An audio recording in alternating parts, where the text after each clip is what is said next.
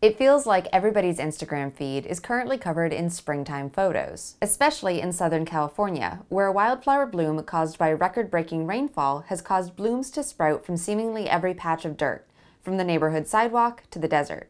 But in some areas, the blooms have been further stimulated by last fall's wildfires, and I wanted to talk to some scientists about how those fires might be impacting the local plant life. Biologists Mark Mendelson and Richard Rockman were kind enough to let me join a media hike at the Santa Monica Mountains National Recreation Area to learn more about the recent wildflower blooms and find out how the National Park Service monitors the effects of the fires on the local ecosystem. The day started with a hike to take a look at the plants that had already started to regrow in the area around Paramount Ranch. This area was part of the area burned in the devastating Woolsey Fire in November of 2018.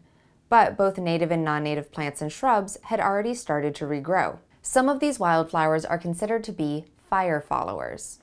A fire follower is a type of plant that is encouraged by fire, so it either increases in abundance or in some cases it only comes up following fire. And so it usually has characteristics to its seed that where heat or smoke or the chemical residue from the fire cause the seed to germinate. This is owl's clover, a lovely native fire-following species. At one point, the hike turned into a little bit of a treasure hunt as we noticed some rare plants growing along the trail, and there's little that I love more than scientists excited about the species that they work with. Oh, there's a globe lily. Right here? Yeah. Yeah, nice. Awesome. This is another type of Mariposa lily, but this we call fairy lantern or globe lily.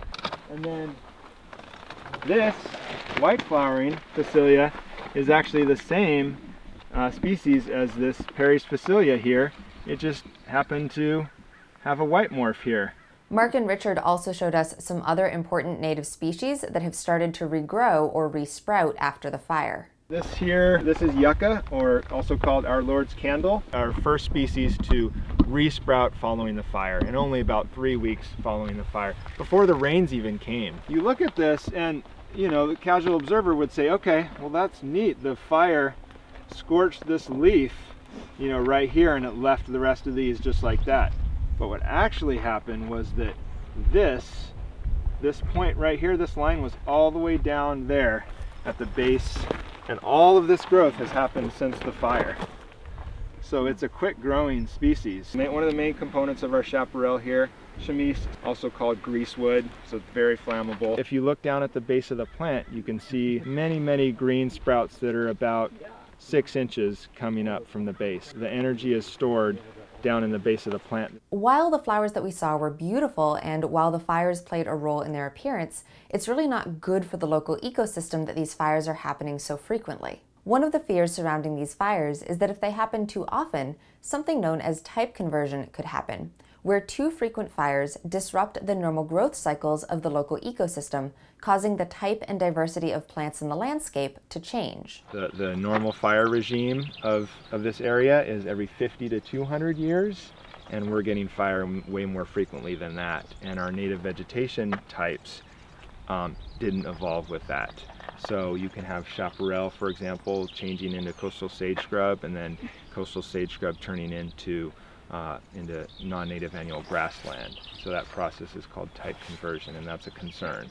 In general, it's a concern ecologically, but for the National Park Service, part of our mission is to preserve natural resources in their state. So we are concerned with human-induced changes to the natural resources. It's too early to say whether we have type conversion following this fire. We need probably a couple years of data to tell us for sure, but so far we see strong resprouting and recruitment of our shrubs.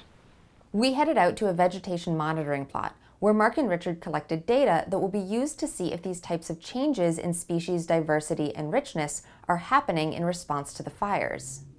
So we have about 300 randomly located plots around the Santa Monica Mountains, and we normally visit 100 a year, but because of the fire we have to visit 215, so we have to visit all the plots that burned. So we have our work cut out for us. We navigated to the plot site where Mark and Richard established a 30-meter transect line along which they would monitor species richness and diversity. This would also become the first side of a 300-meter square rectangle that would be further surveyed. And we're going to lay out a 30-meter measuring tape, and we're going to record some data, actually a lot of data alongside it. We're going to record things like which species are present, how tall the vegetation is, what the burn severity of the plot is, and whether any shrubs are coming up. We'll go for the first 2 years following the fire, and then plots get rested for 4 years. It means they get time to recover from us trampling a little bit in collecting our data. And then we go out for and then 2 years in a row again, and then rested for 4 years, then back for 2 years. So this is called our transect establishment / revisit form. Okay. And this is basically the first time we come to a plot, we have to write down a bunch of information about it. Okay. So that we know where it is, how to get there, and what it looks like. We're gonna record. We're gonna put a bunch of species names here and their 6-letter codes. Okay. And then wherever they exist along the tape, this is from 0 to 30, we're going to do a little check. We break it into 5-meter segments, and then additionally the first meter of each 5-meter segments gets recorded separately, and that's so that we can compare our species richness data to other studies around the world that measure species richness within 1 square meter, 5 square meters, 30 square meters, 100 square meters, 300 square meters. Okay. We will get the species diversity that's in there. So every single flowering plant species, and sometimes flowering plant ally, like ferns, because they're not flowering plants, but we would count them as well. Once the plot was established, Mark and Richard moved their way down the transect line tape, meter by meter, carefully recording every species present. Phacelia hubbii, Phacelia viscida, Acma mar, looped suck. Yeah, there's Apiastrum angustifolium. All right, so Eucrypta is here, so that means that... Is that 5 to 6? Yeah, but I think it's also right here.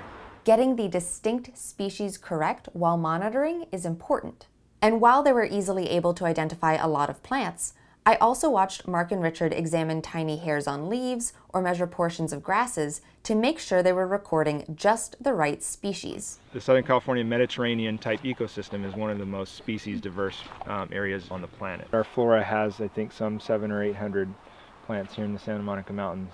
Once finished with those measurements, they would move on to monitoring the larger plot, allowing them to gather data that would let them observe year after year what kinds of plants were returning after the fire, keeping an eye out for possible type conversion. The landscape of the Santa Monica Mountains can be resilient to fire. It can recover well from fire, but that depends on getting the right amount of rain, and it depends on the fire return interval, which is that how frequently we get fire. So yeah, this can be naturally, our landscapes are resilient to fire, and they can recover well and look as beautiful as this does in the landscapes we visited elsewhere today.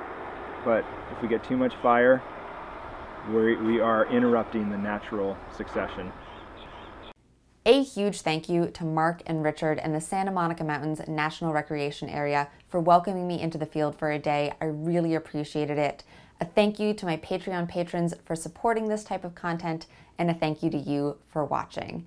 And as always, remember to go forth and do science.